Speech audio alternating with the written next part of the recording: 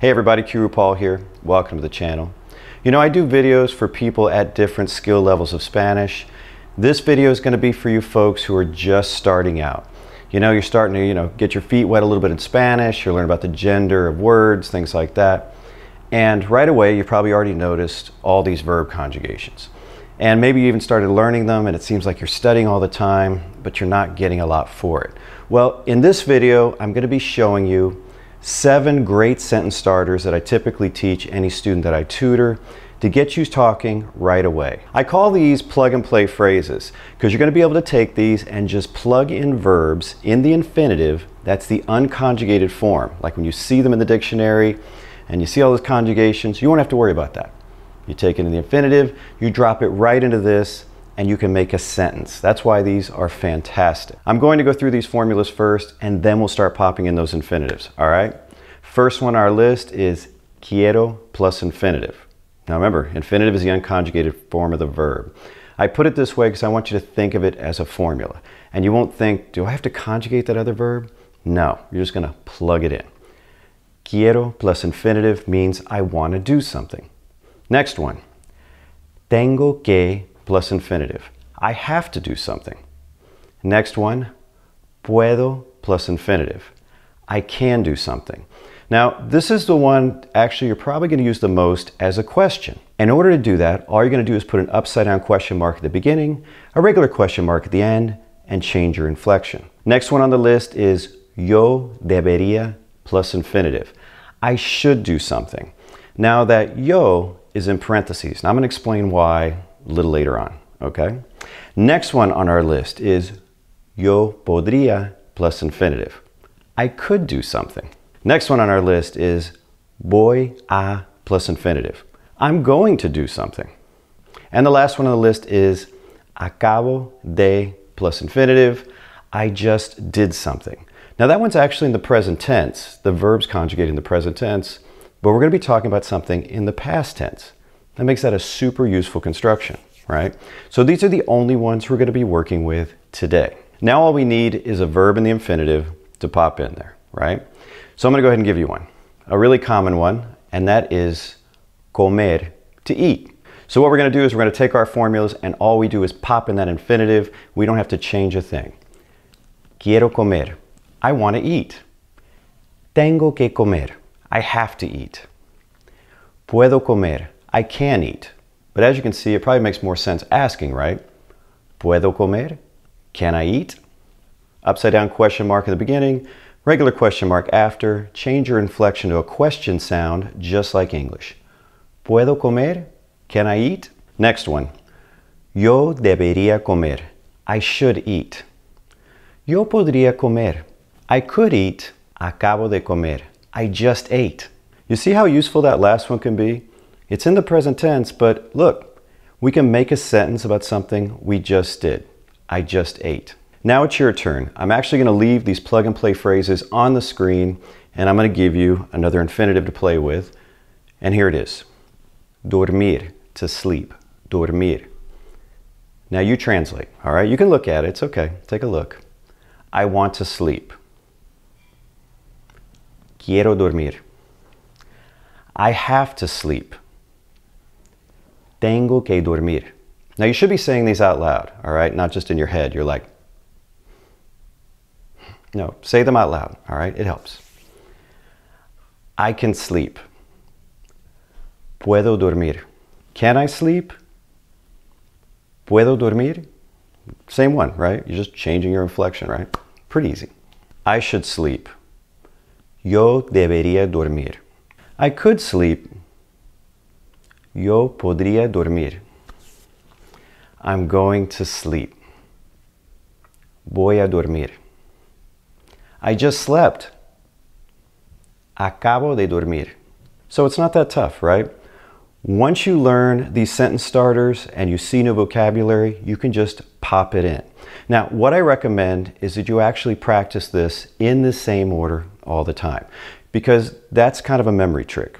You know, if you can't think of one and you thought the one before it, you're like, okay, I know what the next one is. It's kind of like learning your ABCs, all right? Once you get good at them, well, then you can move them around and put them in different orders. Now I'm going to be talking about those yos in parentheses, okay? Yo is I in Spanish, but you don't see it at the beginning of all of the sentences. That's something that is very confusing for us English speakers because, you know, we always have the subject mentioned in every sentence. I, you, he, she, somebody is in there. Well, that doesn't have to happen in Spanish. You see, in Spanish, you can actually drop the subject if it's very clear from the verb conjugation or the context who the verb is referring to. And I know that may sound a little confusing at first, okay? You'll get used to that. What I'm saying here is that these sentences could have been written with the yo in there. And this is what they're going to look like. Take a look at the screen. And they wouldn't be wrong, okay? But that's not how native speakers speak.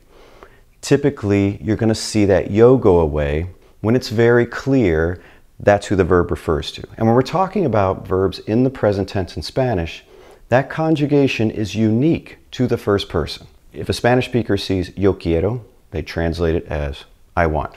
If they just see quiero, they translate it as I want, because that verb can't belong to anyone else. Here's an example. I'm taking this from wordreference.com. The verb we're actually using here, the infinitive is querer, to want. So here are the conjugations in the present tense of this verb. There's the one I just taught you right up there in front, quiero. Take a look at the other ones down. You don't see quiero, right? So there's never any, misunderstanding what I'm talking about. They're never like, oh, did you mean he, she, us? No, you never get that wrong. Now take a look at the other ones that I talked about that have yo in the parentheses. We have yo debería and yo podría. Now I could just say debería and podría, but I put that yo in there. Why? Well, the reason is these are not in the present tense. They're in the conditional tense. And in the conditional tense, the first and third persons share the exact same conjugation. I'll show you what I mean. This is from the verb deber, okay? That's the verb we're using here. And that can be like to ought to do something or must do something. I cover that in other videos. It can be a really fun verb to work with. A little confusing for some folks, but it can be fun. Anyway, let's take a look at it in the conditional. Here's our first person with yo, debería, right? Now drop down to number 3. Debería. There it is again. See, it's not clear just from the conjugation alone that I'm talking about I. That's why, to be clear, I may have to mention yo. Now, from the context of the conversation, it's very clear I'm talking about myself. I don't have to use it. I can drop it as long as it's clear. And, as a beginning Spanish student, I recommend that you learn it as yo debería and yo podría because of that reason. When you get better at Spanish, you want to drop that yo, go ahead. But otherwise, you may just say, debería comer. And they may be like, who should eat? Are you talking about me? Are you talking about Joe? You? Who should eat? You weren't very clear there, Paul. But if I said, yo debería comer, I should eat. It's time for you to translate some more with a new verb. Okay, the verb we're going to be playing with is estudiar, to study, because that's what you're going to need to do, is do some studying, right? So here we have it. Ready? Go. I want to study. Quiero estudiar. I have to study. Tengo que estudiar. Can I study? ¿Puedo estudiar? See, we jumped right to the question one on that one. I didn't throw you off, did I? Good. I should study. Yo debería estudiar. I could study. Yo podría estudiar. I'm going to study. Voy a estudiar. Don't forget that little a in there. Sometimes it gets eaten up, by the other vowels, but, if you're writing it, make sure it's there and try to remember it's there, all right? And our last one, I just studied. Acabo de estudiar. Acabo de estudiar. Man, I love patterns. Patterns make it easier to learn a language. You learn the pattern, you repeat the pattern, you're speaking the language. So you can play with these all day, looking up different verbs, just learning the infinitive and plugging them into your formulas. Now, sometimes when you look up a verb, you may have a se ending on it, all right? And you're going to be like, what's that? Okay? For example, dormirse.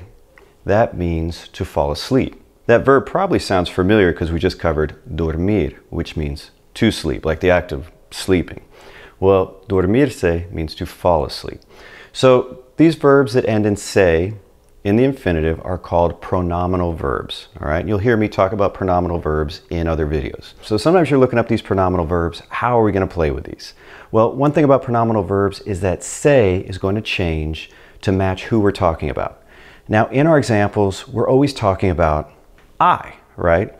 So we're going to be changing them all to me, M-E. Let's take a look at what that looks like in some examples, right?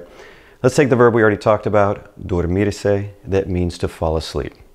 I want to fall asleep. Quiero dormirme. See, the se changed to me. That's it. Super simple. We're still popping in our infinitives. We're just making that small change. I have to fall asleep. Tengo que dormirme. Can I fall asleep? ¿Puedo dormirme? Now you try one. I should fall asleep. Yo debería dormirme. Got it? I could fall asleep. Yo podría dormirme. I'm going to fall asleep. Voy a dormirme. I just fell asleep. Acabo de dormirme. Of course, if you're asleep, I don't know how you're saying that. Maybe you're talking in your sleep, all right? They're just examples, folks. You know, don't overthink them.